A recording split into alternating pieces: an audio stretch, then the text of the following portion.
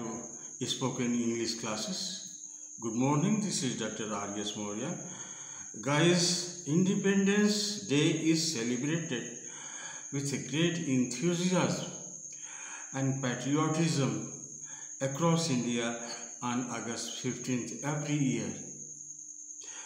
The day begins with the hoisting of national flag by Prime Minister of India at the Red Fort in Delhi, followed by a parade showcasing India's military might, cultural diversities and technological advancements.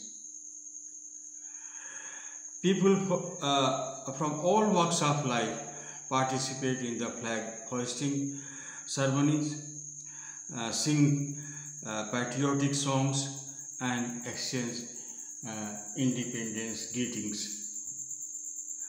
School and colleges organize competitions, debates and cultural events to commemorate the occasion. The day is a tribute to the freedom fighters who sacrificed their lives for India's independence and celebration of the country's sovereignty and progress. Guys, today we are free. Let's consider what leads us to more freedom. To my mind, first is the right kind of knowledge we have to acquire. A scientific attitude of the people that will also help in making India great. A logical and critical thinking, that's very important.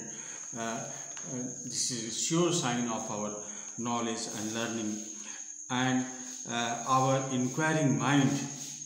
All these things will lift India to high standard and a lofty thought. With this, I wish you all a happy Independence Day. Thank you so much.